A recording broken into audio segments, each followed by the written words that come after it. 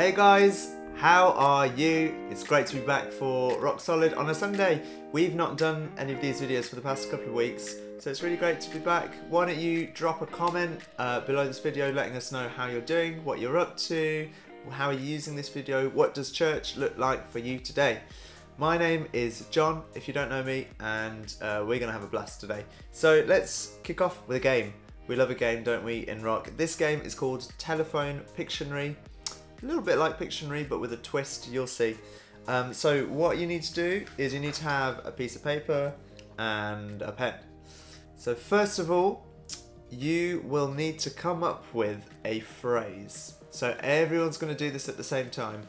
You will come up with a short phrase and you're going to write that on the top. So for example, it could be something as simple as the girl loves the frog. So once you've come up with your phrase, you write that on. So for example, I'm going to write monkey business. You write that on right at the top and then you fold it over so that no one else can see what you've written. Just like that. And then once you've done that, you pass it to the person next to you. They will pass you theirs. So then you have a new piece of paper which has been folded over. What you need to do is, without anyone else seeing, unfold the piece of paper so you can see what the previous person wrote, and then you're going to draw a picture interpreting that phrase. So I might have a go doing that. Okay, that's a quick one. And then you fold it over again. So now you should have two folds. And then you pass that to the person next to you and you take the other one. And then, hopefully you're getting the hang of it now. You keep going like that. Unfold the most recent fold so that you can see the picture. And you're going to alternate between writing a phrase and drawing a picture. So, since that last one was a picture, you're going to write a phrase that you think represents that picture. Now, you don't know what the original phrase was, and you're not supposed to know, so don't go looking. But you have to write a phrase that you think sums up that picture. Once you've done that, give it a write, give it another fold, like that, and then pass it on, and then receive. And so you're going to alternate between writing a phrase and drawing a picture. Now, to make it a little bit clearer, I've got an example. This is one that my friends Alex and Melody and Emily did earlier. They started off with the phrase monkey business. I think it's a good one. And then someone drew a picture of a business monkey.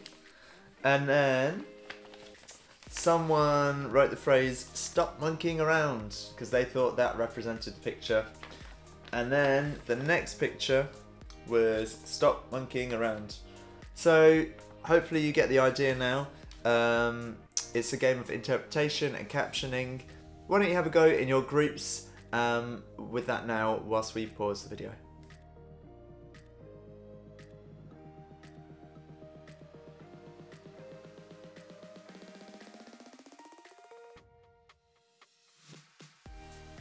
Fantastic work. Great game. Hopefully you all understood how to play the game properly.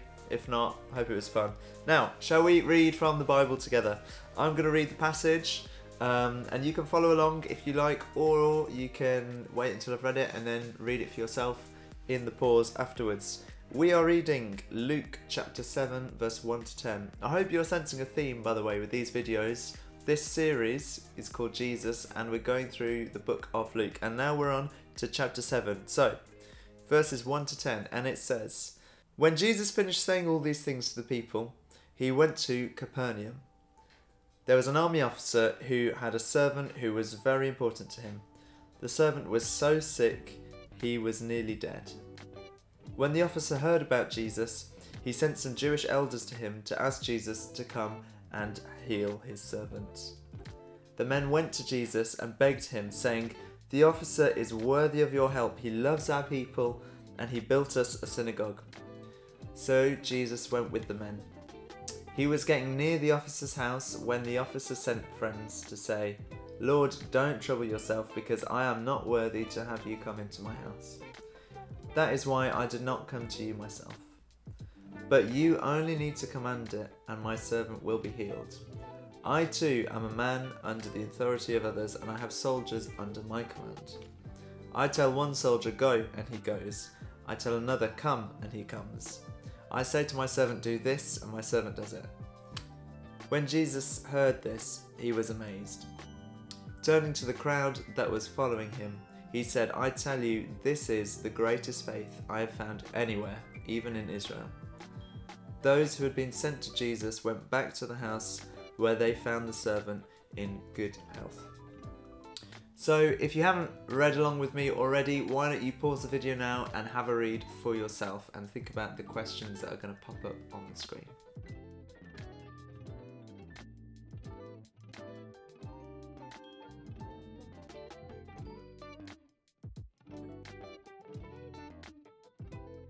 That was a pretty amazing story, and we see such a strong faith in the officer, don't we? And I wonder what you think Jesus means when he says, this is the greatest faith that I have found. We're going to come back to that in a minute. But first, let's go through this passage together. So this bit comes right after where we left off 2 weeks ago in our last video. Jesus had just been preaching a big sermon to crowds of people, and he's just finished, I don't know if you remember, talking about the builders building their houses on firm foundations. So this comes straight after there. Jesus is travelling to a town called Capernaum, and that is where this Roman army officer is living. This officer had a servant who was working for him, and he was not well at all. The passage says he was nearly on the point of death. So what did the officer do? Well, he sent some people off from his house to meet Jesus and ask him to come and heal the servant.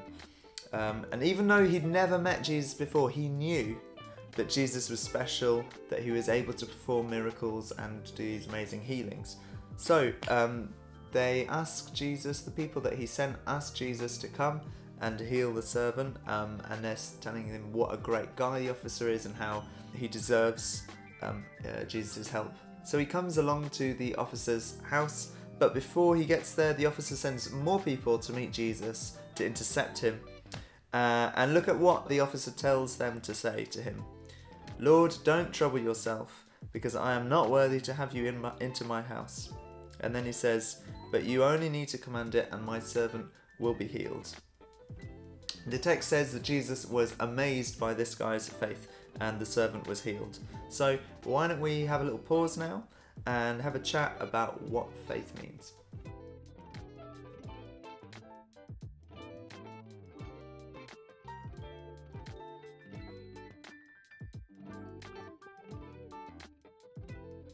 I think this passage is it's just great on many levels, really. There are about 4 points that I want to draw out for you guys that I've been thinking about when I read it. Now, the first thing to note is that Jesus is a healer. That's what we see in the passage. That's what Jesus is primarily there to do in the text. We believe that Jesus has divine power to do miracles and heal people who need it. And I'm not talking about healing through treatment like a doctor does, but this is supernatural, miraculous healing. And Jesus offers that healing to us too. If we need any kind of physical or emotional healing or any other kind of healing, Jesus offers that to us and he's able to help us. And not only that, but God gives us the power to heal other people who need it. So that's why we still see miracles today that happen when people get healed through us praying to God today. And then the second point from the passage that I want to draw out is that Jesus is for everyone. So this officer that we read about, he wasn't a Jew, he wasn't part of the same social or cultural heritage, the same group as Jesus or the Jews. In fact, he represented the opposite. He was a Roman army officer. He was part of the stronger, the conquering power. So in the eyes of many of the Jews at the time, he was the enemy. So most of the Jews there probably wouldn't really have liked him. And yet Jesus still offered his healing to him, his healing power.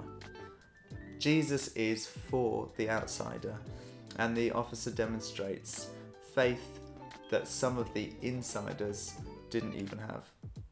And then thirdly, the officer recognizes Jesus for who Jesus is. He sees that Jesus is special and that he has a special relationship with God. And even though he never met Jesus, because he didn't even get to the house, He understood that Jesus was able to answer his prayer, even though he wasn't physically with him in the same place. And so Jesus was amazed by this guy's faith.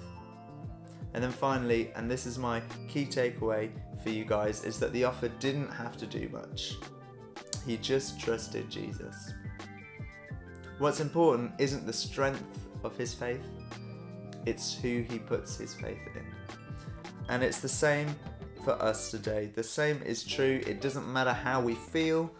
It doesn't matter how we feel about our relationship with God and how that's doing, or the confidence that we might have or might not have in situations in our life turning out the way that we'd like them to.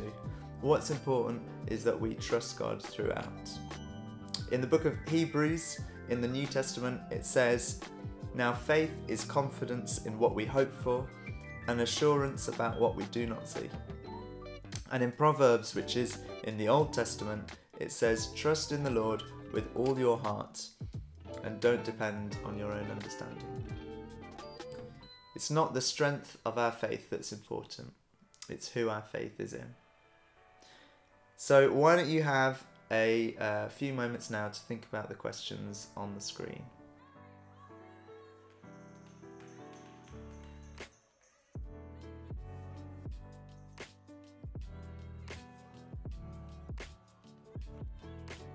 Great. Shall we pray now? Why don't you find a partner or a little group, or if you're by yourself, then you can pray this by yourself. You might want to do it more creatively. Maybe you want to take a piece of paper and a pen or some other crafty way of praying, because God hears our prayers no matter what method we use to communicate them to him. But let's pray about these three things that are linked to the passage. Is there anyone or any situation in your life that you know needs Jesus' healing? That's the first thing. And then the second thing, who in your life do you want to have a relationship with Jesus, or a better relationship with Jesus? Who is there in your life that is like that Roman officer who could have a relationship with Jesus? And then thirdly, pray that God would help you to trust him better.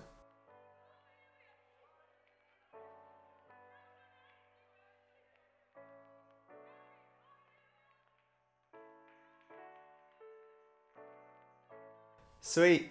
It's been great to go through today's video with you guys. I'm praying that God will help you trust him more and more, and that you would put your faith in Jesus no matter what situations you go through in life, just like we saw the officer do in the passage. This week, why not write down some practical ways that you can live out your faith and push yourself to go for it this week, to do them. And it'd be really great if you actually keep that list so that you can physically remind yourself to do that this week. So just go for it. But that's it for today. It's been great. I hope you're doing well and that you've enjoyed today. We're going to see you next week. Bye.